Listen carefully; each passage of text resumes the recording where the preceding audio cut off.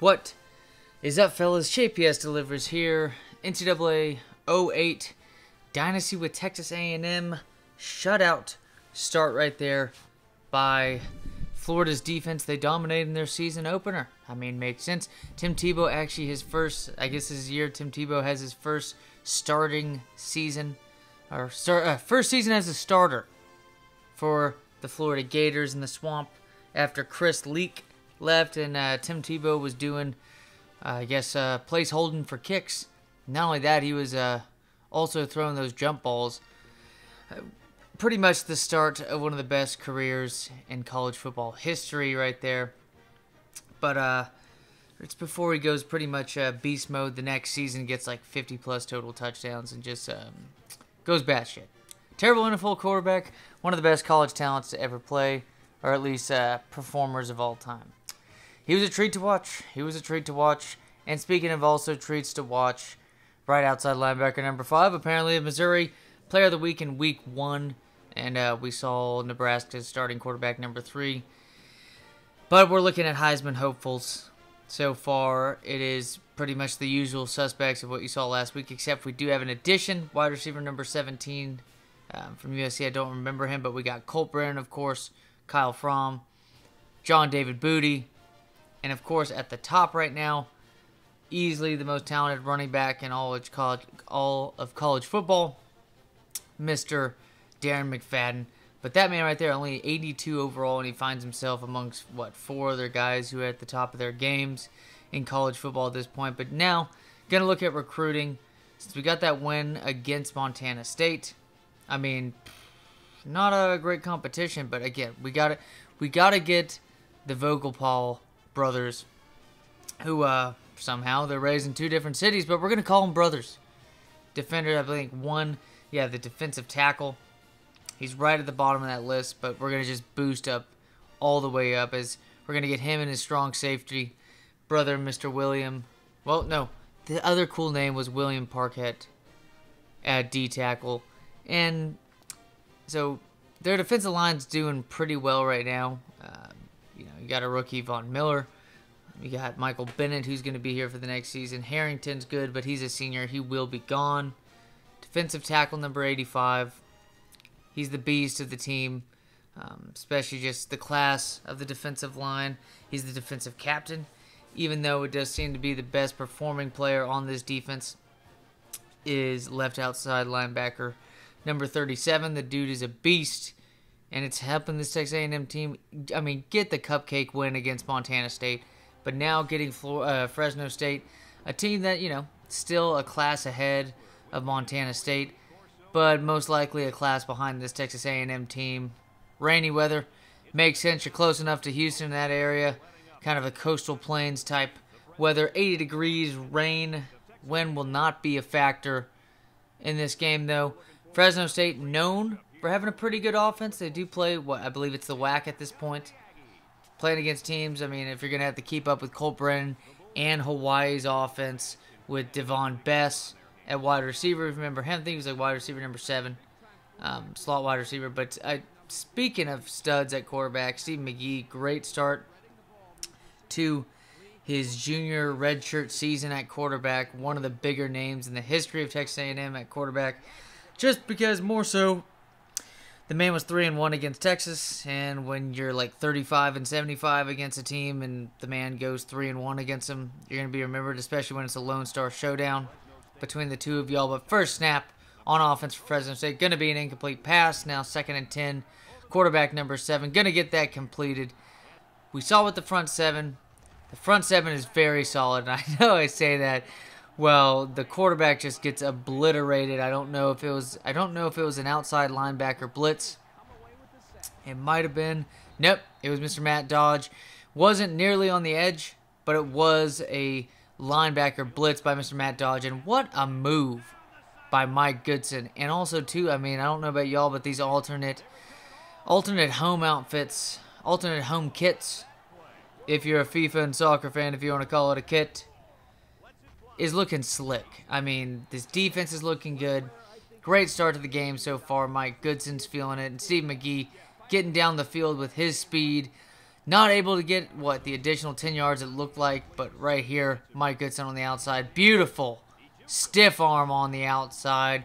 Going to get the first down for Texas A&M. 7-0 still. Triple options not going to work well, and it's going to result in impact player number 11 against this Texas A&M defense. Not Mr. Michael Bennett on the defensive side for Texas A&M, but it will be Fresno State's right end getting that play done right there. But beautiful batted down ball. Looked like at first ground was just too big to cover, but he gets it done. That should have been picked off by free safety number 26, but it is what it is. 4th down, pass out from Steve McGee to Martellus Bennett. 1st down and 10 now. Nice run by the J Train. This offense, I mean, you got this running back J Train. It's nearly impossible for the most part. Again, these jinx fellas. It's the jinx. It's the jinx. But I say that. He gets stopped well behind the line, but it's not right out or not right end number 11, but Mr. Left end number 99 just immediately just fucks his team over. Texas A&M is going to keep the ball. It's going to be a 15-yard penalty, but this offense, Mike Goodson, the change in pace, a guy that's going to be pretty much give you more and more speed on this offense in general, give you more ability to move the ball outside of the hashes, and just at that point, you got J-Train, who's basically just like extremely athletic, huge, bigger than a lot of fullbacks at this time. And right here, not another flag though, but it was a great play by him on that one. 4th down. Now, nice pass right here by this quarterback. Fresno State has seemed like they've always had a good, solid quarterback and a solid passing attack.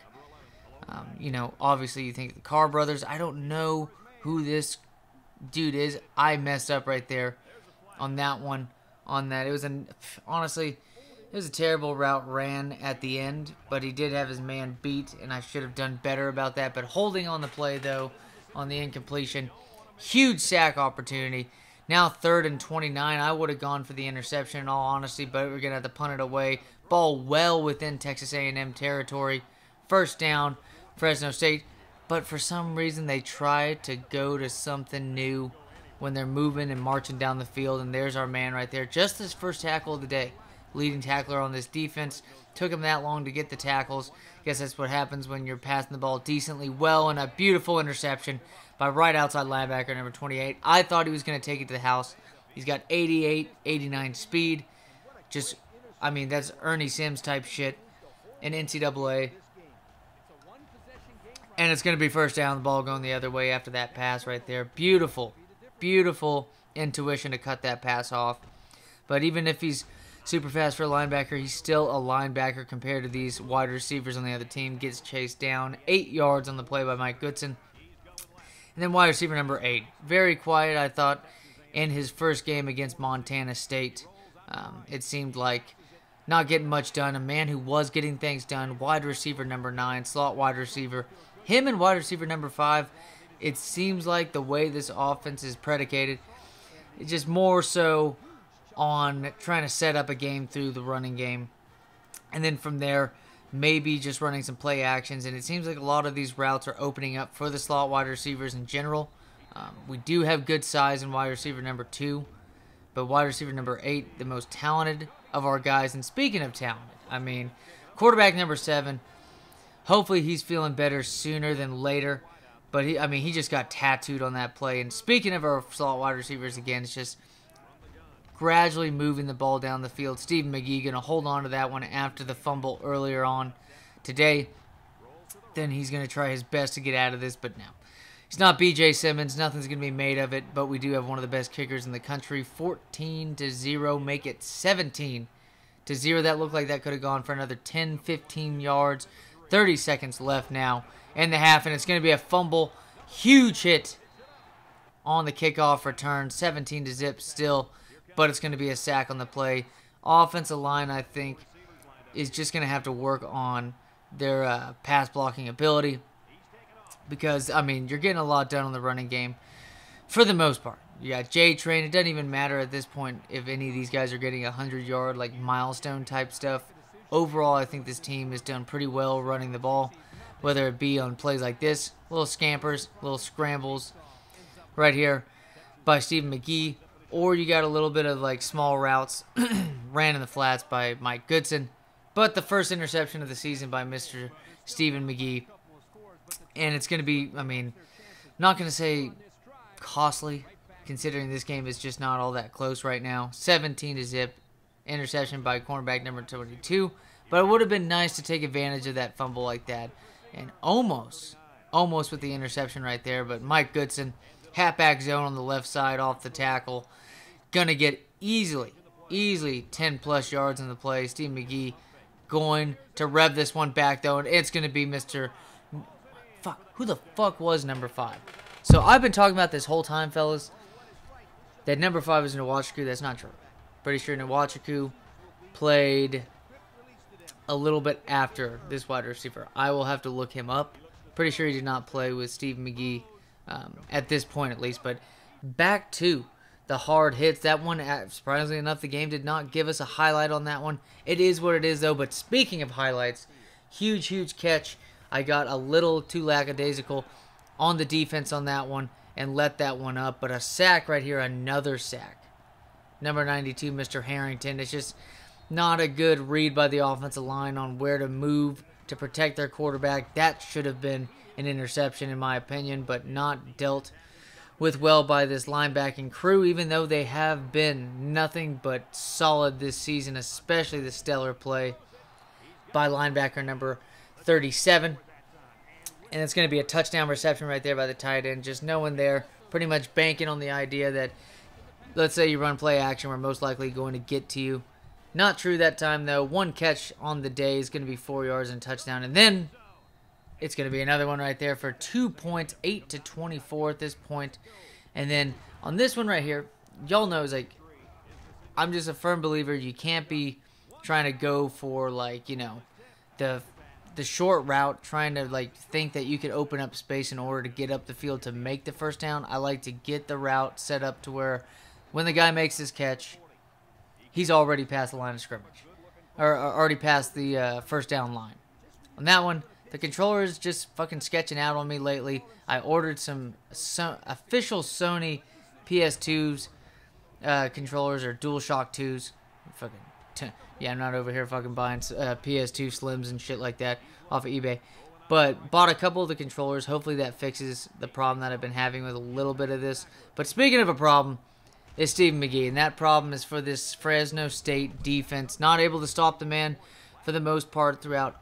I mean, both in the air, he's able to scramble. I think it was easily the most yards he's had compared to the Montana State game, and he's going to set this up. When we talk about, like, I mean, that's the cool thing about comparing, like, different play styles. B.J. Simmons, just the speed is there. I probably would have, like, had some, like, probably would have most likely ran that ball in, but the speed is only like 80, 82 by Stephen McGee, which is still solid. Don't get me wrong at all whatsoever. But it was nice to be able to roll out like that and get one of those, like, last-second Aaron Rodgers just dimes just straight in the end zone. Nice touchdown right there. I believe it's his 6th touchdown pass of the season by Stephen McGee. And then right here, first down after the pitch to Mr. Mike Goodson. Then we're going to run a beautiful speed option. It's going to be Jaworski Lane getting down the field. I mean, the man's acceleration is amazing. His top speed is not amazing either. But do you want to deal with him when he's at his top speed? It might not be the fastest top speed or the most... I just don't even know what the fuck to say. You just don't want to deal with that size of a body at his own top speed. It's just a lot of momentum to begin with. I mean, I'd imagine he still has more momentum than fucking Mike Goodson run down the field. And right here, this is some petty shit, but I don't care. I really don't care. Texas A&M, we're up big right now. But even then, I just didn't want to have this defense have these. These are fake points, fellas. This did not happen. That touchdown did not happen. I wasn't going to let it happen. I don't care if it was like Oklahoma against Texas A&M, to where Franchione and the boys went in there and lost 77-0. No, I don't care. Bob Stoops would do that shit. Most likely not. But we got to go full psychopath when we're dealing with this shit, fellas. I'm not going to let that shit happen. The defense played way too well to have a junk touchdown like that get counted. Nice win, though. I believe 38-8 at the end, or 38-14. But as always, fellas, take it easy, and a game in Miami soon.